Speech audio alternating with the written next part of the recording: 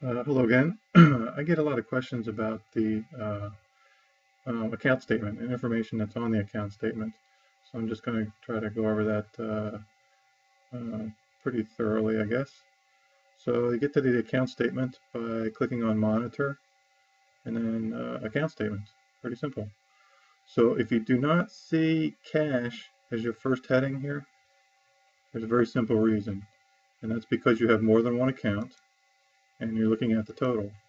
So if I select Total, then all I see is profits, Forex, and summary. That's it.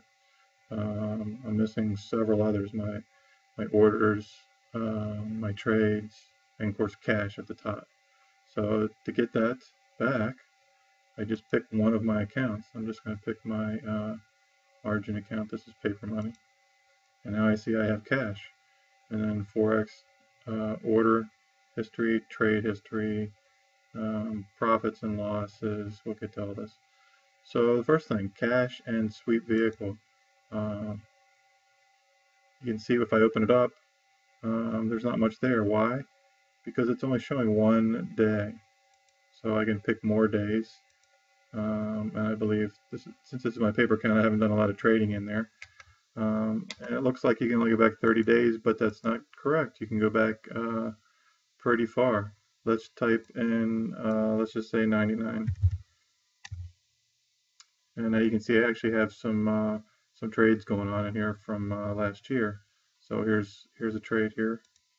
It was a vertical roll, and it says sold. Here's the amount, and so of course I collected a credit on that. Keeps a running balance on the right. I don't think the balance itself is as important as this other information, how much you paid in commissions and whether you collected money here when it's positive or you paid out money like this one where it's negative.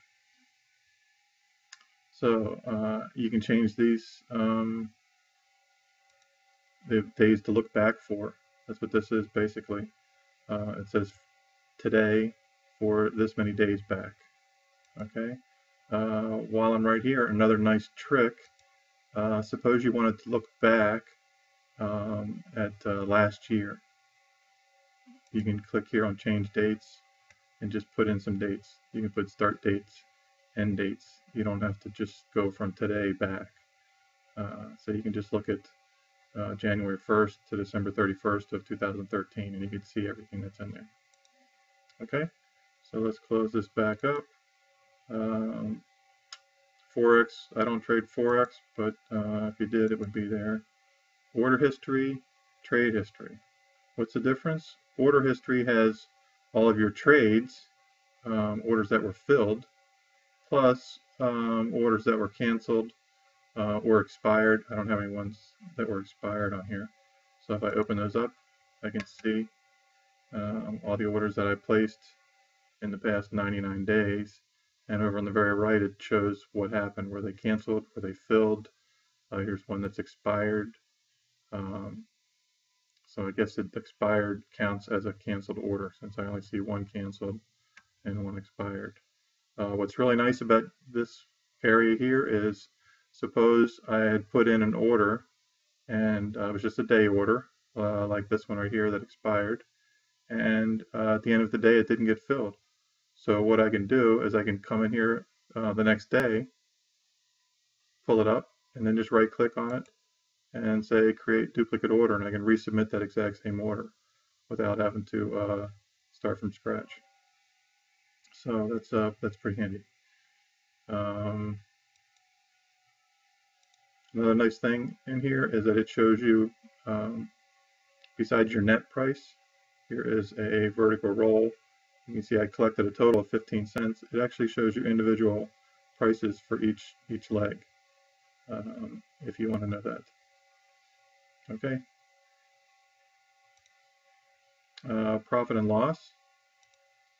Profit and loss will show you for the year. It will list all of your underlyings that you've been trading in. So far, even though it says 99 days going back, this year I've only been trading JCPenney and PPG. That's it. Suppose I wanted to see what I traded last year. I'll go back up here again to change dates, and I don't have to pick January 1st to December 31st. I'll just pick the last day of the year, December 31st, and I'll make them both the same. December 31st, and I'll hit OK. And now I can see every single equity, underlying symbol, whatever. There's even some futures on here that I traded last year in my paper account. A very useful column is this profit and loss year to date. If you don't see it, I'm not sure if it's the default or not. It's very easy to get it there. Just right click on any one of these headings that you see and hit customize, and you can add in profit and loss for the year. Okay, just add it over there. So I'm not sure if that's there by default or not. So anyway, it shows you your profit and loss for each one of these for the trades for that year. So that's my profit for Apple. Here's a loss on Amazon, etc. Go all the way down, and at the bottom it shows you. Oh, sorry, I have selected totals on. Yeah. At the bottom it shows you your total for the year, what you did. So that's pretty handy for getting a year-end summary. So what else? Let's close this. Suppose when I went back, let me change this, hit reset. I don't want December 31st looking back. I'm just going to hit reset. So I'm back to today. Suppose I wanted to see all of my orders that I did for, say, SPX. I can just type SPX in this box,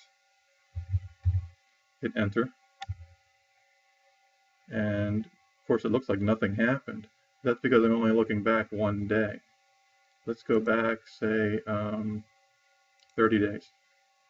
It says I have one canceled. That's not quite far enough. Let's put in 99 days.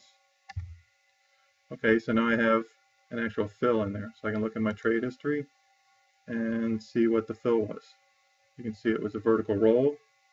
I collected 360. Well, a vertical roll, I must have had a position before that. So I need to go back farther. Let's go back, let's say 200. Okay, I got some more in there. So now you can see my original position was here, Iron Condor. I collected this credit. Then I closed the puts for 10 cents, and then I rolled the calls for an additional 360 credit on that. So that's very handy too when you're trying to figure out your cost basis, because right now my cost basis on this is 360 plus 250 minus the 10 cents, which makes it about $6. So looking at one individual trade, you can't really tell that, but I collected $6 on that. So anyway, let's see what else we got here. Profit and loss again. If I wanted to see everything that I traded last year, I can do that same trick again. Pick my dates from last year, and it shows me everything that I traded for the previous year. And here's my account summary. And that's about it. Just one other thing. If I wanted to get back to all of my orders, not just my SPX, I have to delete this and then hit enter. And now you can see I have 42 orders in there over the past 200 days. Here's my orders. Okay. So hopefully that's helpful to you. Yeah, thanks.